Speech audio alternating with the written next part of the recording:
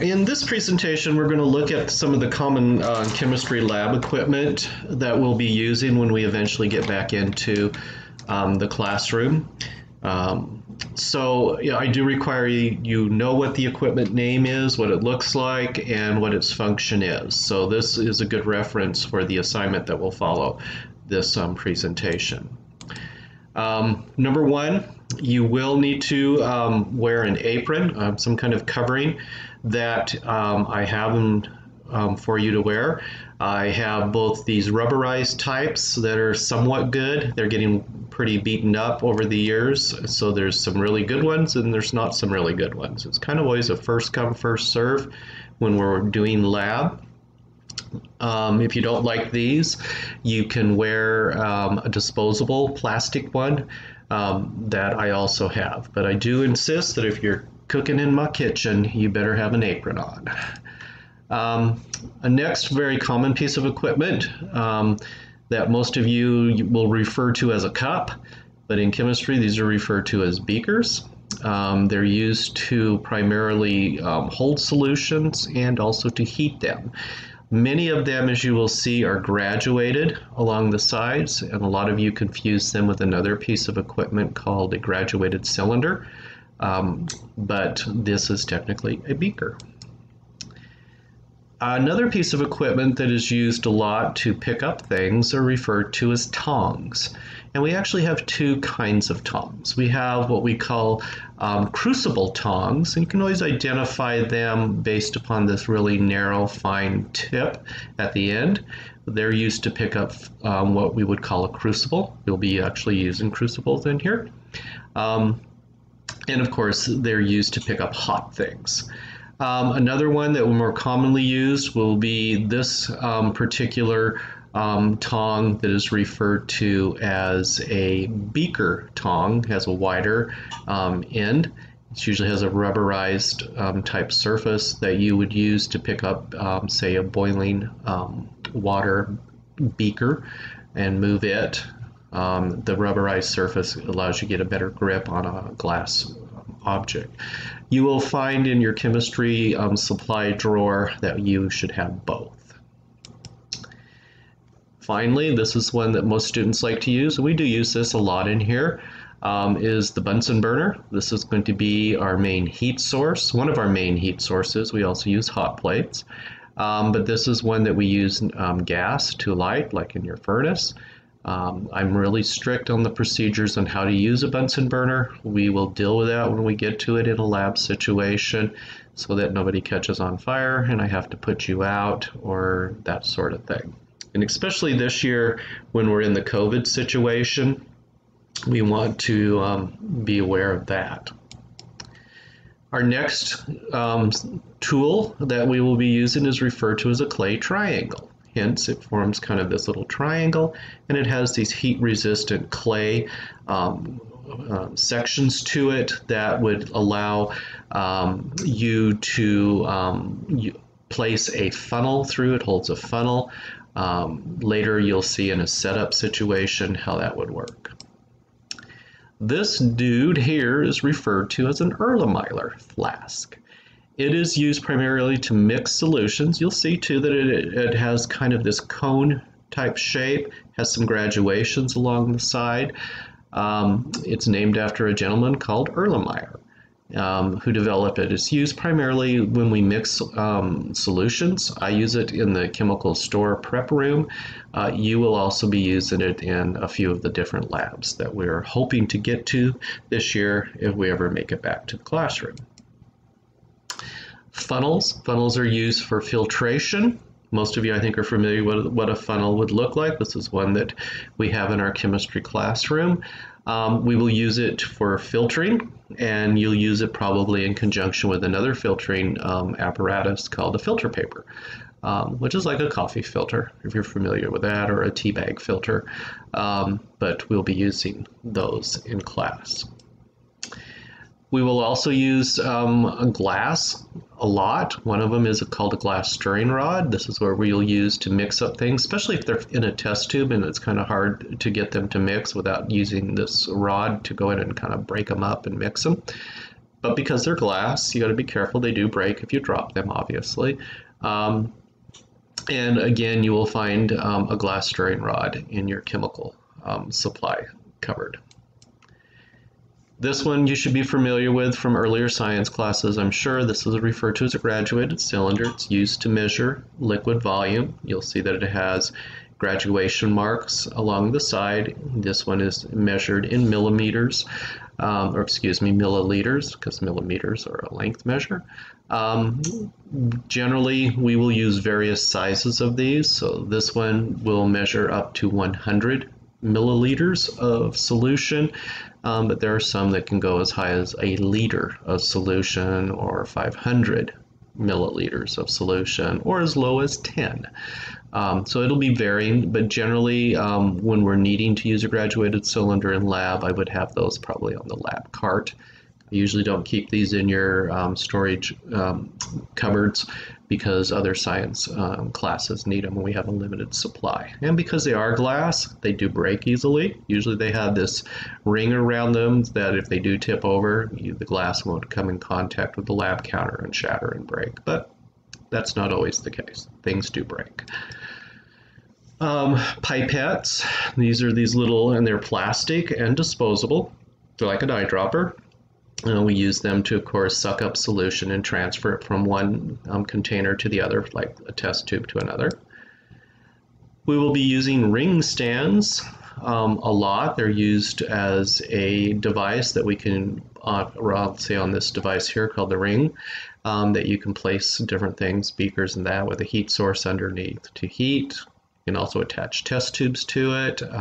They're primarily used a lot in the labs that we will be doing, especially our fourth quarter lab section of the class where you're doing analytical analysis. You'll use this device a lot and you'll become very familiar with it. This is the ring support that attaches to the ring stand via this section here, this clip. We basically can put a gauze wire apparatus here called a wire gauze, set a beaker on it, put a flame under it, and cook away. Safety goggles, biggie. You must wear safety goggles, and in this year you will also have to wear a mask. So you'll have mask, safety goggles, and an apron as your clothing that you will be having in lab. Goggles will be sterilized after every class, so and unfortunately they fit so tightly on your face that they can sometimes steam up, just depending on your personal body temperature.